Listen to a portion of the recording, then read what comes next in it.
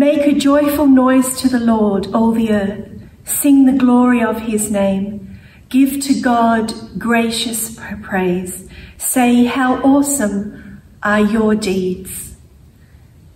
A very warm welcome to you today on this, the day of Pentecost. And wherever you are watching this, I hope that you are wearing something red, even if it's simply red pajamas. Today, Susan Hammond is our guest preacher, and I look forward to hearing what she has to say about the giving of the Holy Spirit.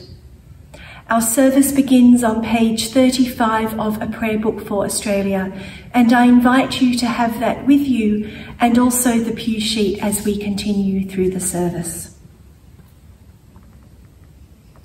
Let anyone who is thirsty come to me, says the Lord, and let the one who believes in me drink, for out of your heart shall flow rivers of living water. And a thanksgiving prayer. Gracious God, we humbly thank you for life and health and safety, for freedom to work, leisure to rest, and for all that is beautiful in creation and human life. But above all, we praise you for our Saviour Jesus Christ, for his death and resurrection, for the gift of your Spirit, and for the hope of sharing in your glory. Fill our hearts with all joy and peace in believing through Jesus Christ our Lord. Amen. And our collect for the day. Almighty God, at the feast of Pentecost, you sent your Holy Spirit to the disciples, filling them with joy and boldness to preach the gospel.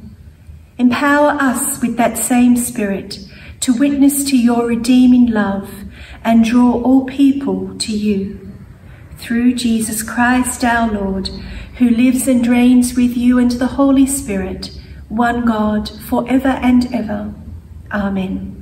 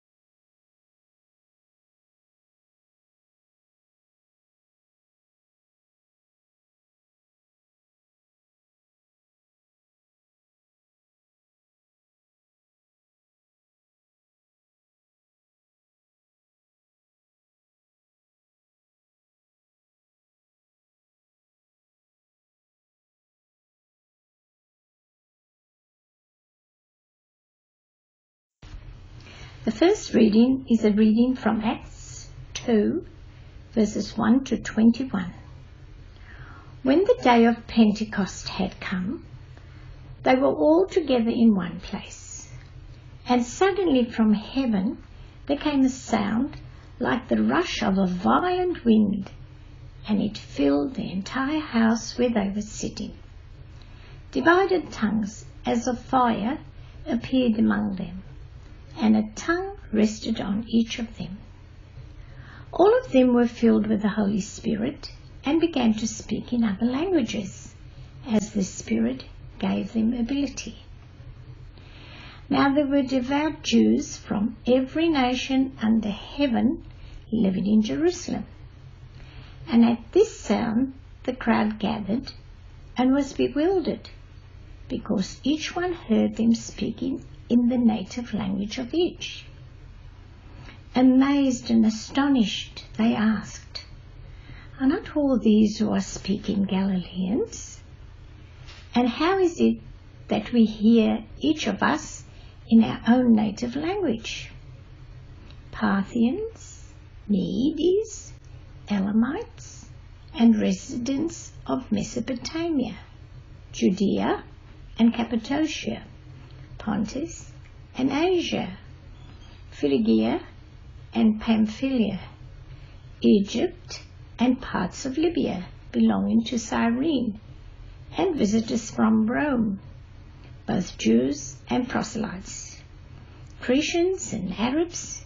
In our own languages we hear them speaking about God's deeds of power." All were amazed and perplexed, saying to one another, "What does this mean?" But others sneered and said, "They are filled with new wine." But Peter, standing with the 11, raised his voice and addressed them. "Men of Judea, and all who live in Jerusalem, let this be known to you, and listen to what I say. Indeed, these are not drunk, as you suppose, for it is only 9 o'clock in the morning. No, this is what was spoken through the prophet Joel. In the last days it will be, God declares, that I will pour out my Spirit upon all flesh, and your sons and your daughters shall prophesy, and your young men shall see visions, and your old men shall dream dreams. Even upon my slaves, both men and women, in those days I will pour out my Spirit, and they shall prophesy. And I will show portents in the heaven above, and signs on the earth below, blood and fire and smoky mist. The sun shall be turned to darkness, and the moon to blood, before the coming of the Lord's great and glorious day. Then everyone who calls on the name of the Lord shall be saved." This is the word of the Lord.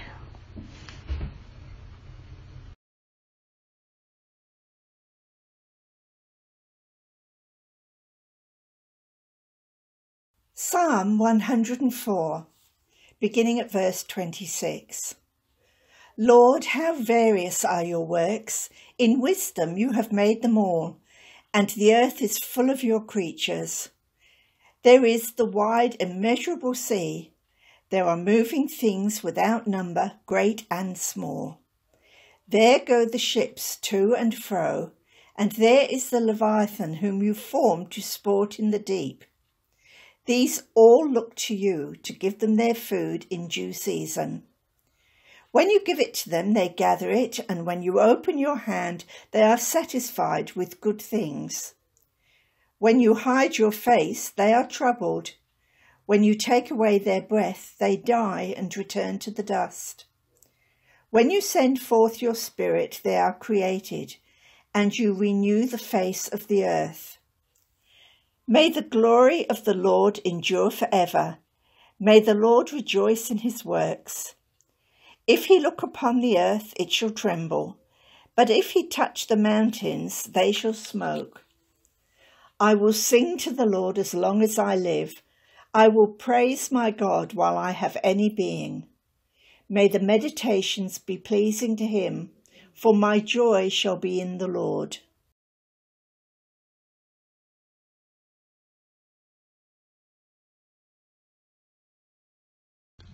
The second reading is 1 Corinthians chapter 12, verses 1 to 13. Now concerning spiritual gifts, brothers and sisters, I do not want to be uninformed.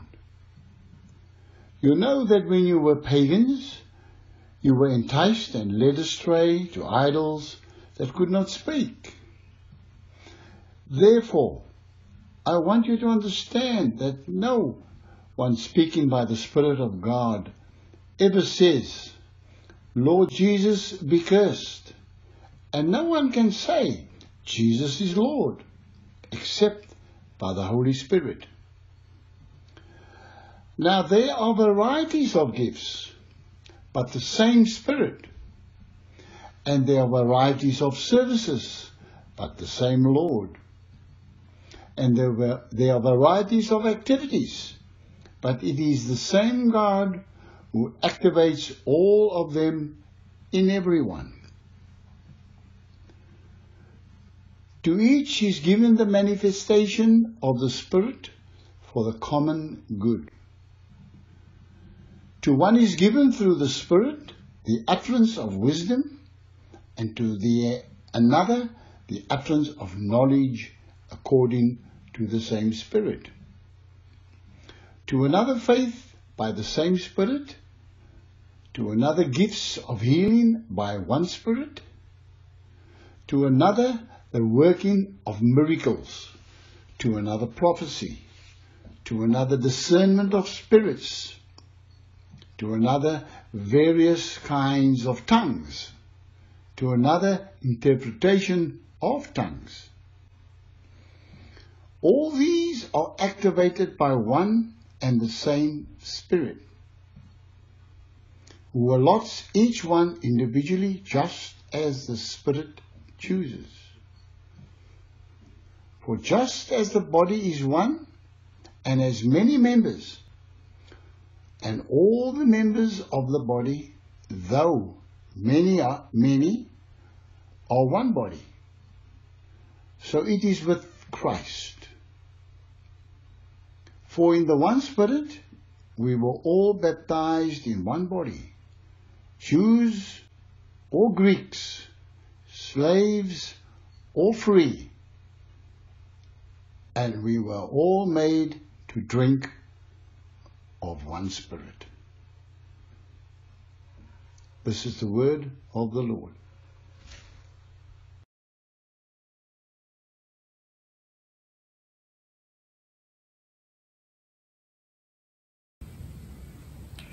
We now turn to the affirmation of faith to be found on page 37. We believe in one God, who made and loves all that is. We believe in Jesus Christ, God's only Son, our Lord, who was born, lived, died, and rose again, and is coming to call all to account. We believe in the Holy Spirit, who calls, equips, and sends out God's people, and brings all things to their true end. This is our faith. This is the faith of the Church. We believe in one God, Father, Son, and Holy Spirit. Amen.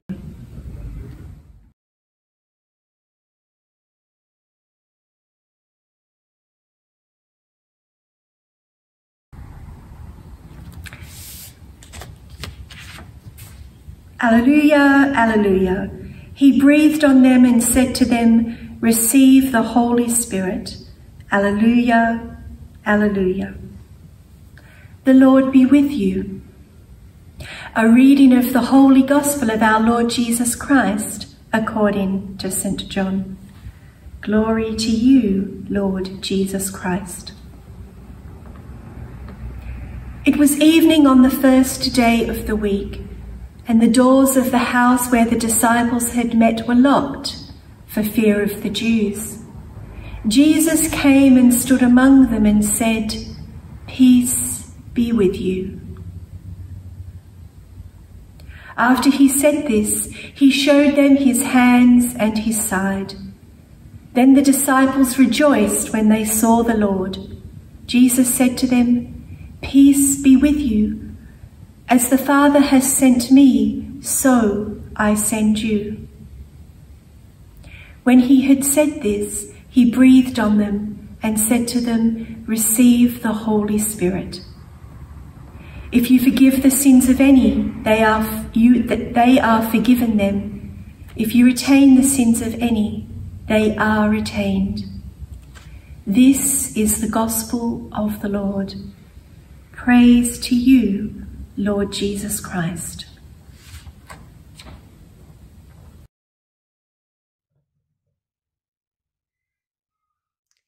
May the words of my lips and the meditations of my heart always be pleasing and acceptable in your sight, my Lord, my strength and my Redeemer. Amen. We all know about waiting. Many of us know what it is to be alone, to not be allowed to do the things we like to do, to not be able to go to work, not go to the theatre, sing in a choir, go out for a meal, hug a grandchild, worship in community. COVID-19 has taught us to wait, to be careful, to think of others, not just ourselves, to receive a virtual hug, sing in an online choir, meet via Zoom, eat a meal together online, read a story to our grandchildren online, be an online parish community, and yes, to be patient. The internet has opened up many wonderful new horizons, ways of being church, ways of being community, ways of being family. But this has also excluded many who do not have access to the internet. If you are watching or listening to this, thank you. COVID-19 has given us an opportunity to quieten within, to make big changes quickly, although some may not see this as opportunity, to embrace change, to listen to the Holy Spirit, pray for the common good, and to put this love into action. We are wary. We are scared. We are excited by new possibilities. We wait for further lifting of COVID-19 restrictions, and we look forward to all being able to worship together at St. Stephen's, to find new, exciting and additional ways to worship together as community. We have been challenged. We have seen the working of the Holy Spirit in Bayswater.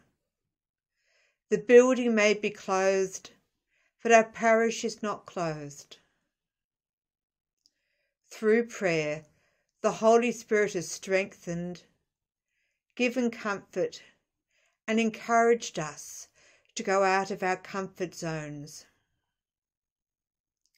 The Holy Spirit has truly been our helper and our advocate with online services, preachers, intercessors and readers, our IT expert, as well as the parish pantry and telephone ministry, parish council and wardens meetings online. Our outreach has been extended through Facebook and YouTube. This has been very different, but we have felt the Holy Ruach, the breath of God. Like the disciples, we understand the weeks of waiting, praying and trusting. The disciples are gathered together. They too have been waiting. Their world has been turned upside down. They had entered Jerusalem with Jesus to a welcome of Hosanna, turning the tables over in the temple, breaking bread with Jesus, seeing and being with Jesus as he was arrested and falsely tried, where those who had called out Hosanna now turned against him. They stood and watched Jesus tortured and crucified. They hear about the resurrection from the women, to believing and seeing the risen Lord, and spending time with Jesus, learning about the kingdom and the promise of the Holy Spirit. You will receive power when the Holy Spirit has come upon you, and you will be my witnesses to the ends of the earth, before his ascension into heaven. These disciples must have been emotionally exhausted as they waited. As they gathered together, suddenly from heaven came a sound like a rush of violent wind, and tongues of fire descending upon the heads of the disciples, as they were all filled with the Holy Spirit, and began speaking in other languages as the Spirit gave them ability. This was the Holy Spirit Jesus had spoken to his disciples about. This was his gift to the early church and to us today. This sounds like a very strange situation. No wonder people thought they were drunk. People addressed the crowd, knowing that the devout Jews would recognize the passage from Joel. Peter is stepping up into leadership. No longer does he deny Christ. He proclaims Christ. The rest of Acts chapter 2 goes on to tell how the believers grew from 120 to 3,000. Community developed. They devoted themselves to the apostles' teachings and fellowship, to the breaking of bread and prayers. They lived as community. They had all things in common, selling their possessions and goods, and distributing the proceeds to all, as any had need, and ate their food with glad and generous hearts, praising God and having goodwill of all the people. The Holy Spirit was in a new way forming godly community, and day by day the Lord added to their number those who were being saved. What can we learn from this today as we move forward in godly community at St. Stephen's? How can we develop? How can we grow as a community? Develop communal ideas, worship and pray together. Paul speaks to the Church of God that is in Corinth, but he also speaks to us today. He speaks to us of community unified by the Holy Spirit. Community that reflects the fullness of the Holy Spirit in worship and ministry. The diverse gifts of the Holy Spirit that proclaim Jesus as Lord are valued as many parts of the one body. For we are all one body in Jesus Christ. The Holy Spirit gives us all gifts that equip us for various, unifying and complementary ministries. The Holy Spirit energizes us and empowers us to be mission-focused in our ministry and outreach. We are all given the gift of the Holy Spirit for common good. Some are given the gift of wisdom, the gift of knowledge, the gift of faith, the gift of healing, the gift of miracles, the gift of prophecy, the gift of discernment of spirits, the gift of tongues and interpretation of tongues. Jesus brings us peace and comfort with his gift of the Paraclete, the Holy Spirit, as we go out into the world. He brings power to enable us to go out into the world to proclaim, Christ has died, Christ is risen, Christ will come again. Come, Holy Spirit, come. Empower us, enable us, excite us, challenge us. Come, Holy Spirit, come. Sustainer, Counselor, Comforter, Advocate. Come, Holy Spirit, come. Fill our hearts and lives. I invite you to join with me in the grace. Those who join in services and meetings on Zoom will understand when I ask you to hold up your hands. The grace of the Lord Jesus Christ and the love of God and the fellowship of the Holy Spirit be with you all now and forever. Amen.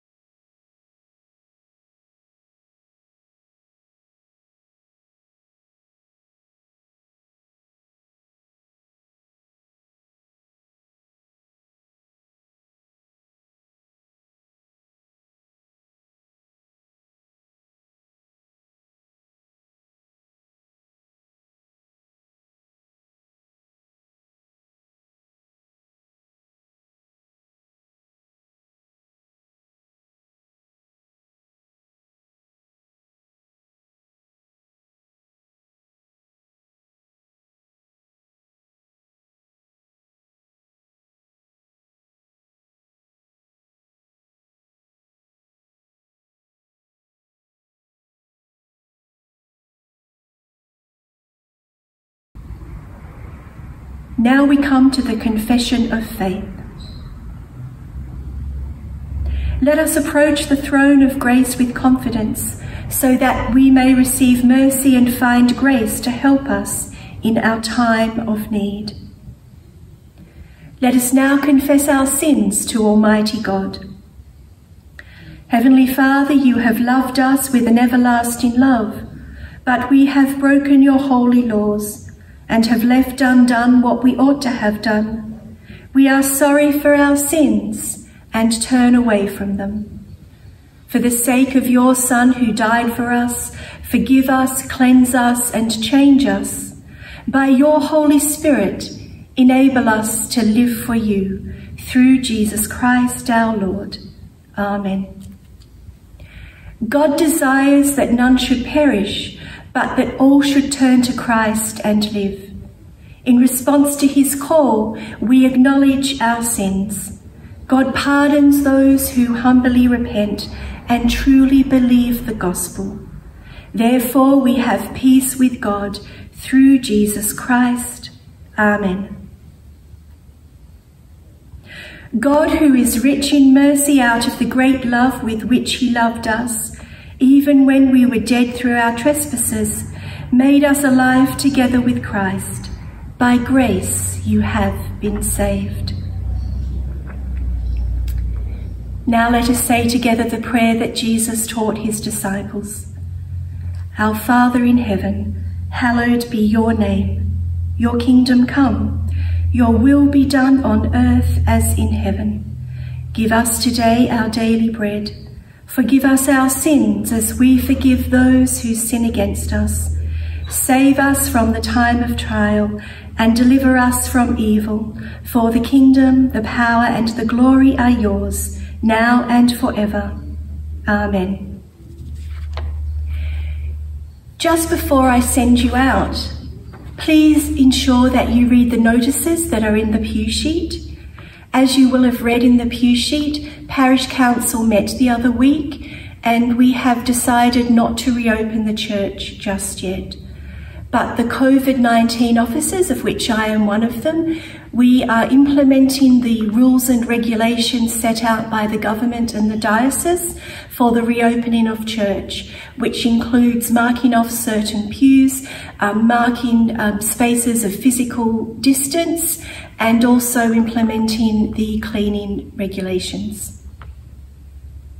Please also pray for Mercy Church that we will be having in a very different format for June, which will be online. So please look out for that. And also, if you have any children in your life, any grandchildren or children, I invite you to show that to them.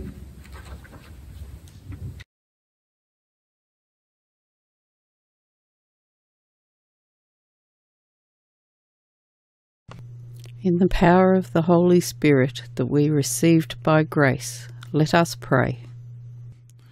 Almighty God, have mercy on a world where there is often speech without communication, relationships without love, and where people are separated by barriers of race, nationality, and politics. Send your Holy Spirit to show women and men their true needs and teach them to live together without fear and animosity. The Lord is here. His Spirit is with us. Heavenly Father, grant to the Church strength, wisdom, and compassion through your Holy Spirit. Release in your people the power of living witness to your broken world, fulfilling your commandment to love. We pray for all our parish prayer cycle. Lavinia de Kock, nee Goliath, Julie Edwards, Ainsley and Peter Ellis, the Ensel family, Dorothy, Greg, Michael and Claire. All who look to St. Stephen's as their home parish, and Christians who are struggling, isolated and persecuted. The Lord is here. His Spirit is with us. Light of the world, break through the darkness of unhappy lives with the light of your healing and guidance. Have mercy on those who have never known you, those struggling with physical and mental health issues, those recovering from surgery, and all dealing with the ferocity of the COVID-19 pandemic. We also bring before you those who have been on our hearts and minds this week.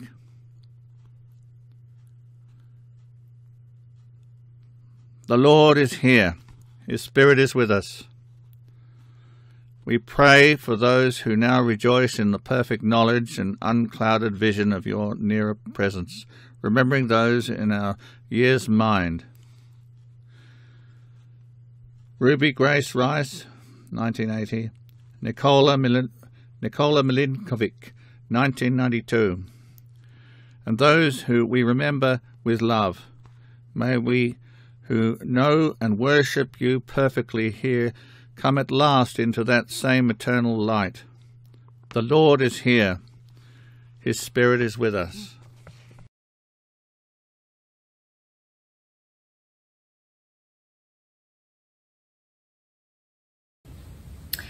Loving God, we thank you for hearing our prayers, feeding us with your word, and encouraging us in our meeting together. Take us and use us to love and serve you and all people in the power of your Spirit, and in the name of your Son, Jesus Christ our Lord. Amen. My sisters and brothers in Christ, may the God of peace equip you with everything good for doing his will, working in you what is pleasing to him, through Jesus Christ, to whom be glory forever and ever. Amen. I thank you very much for joining me for today's service. Whatever the rest of the day holds for you, go well in God's blessing. Amen.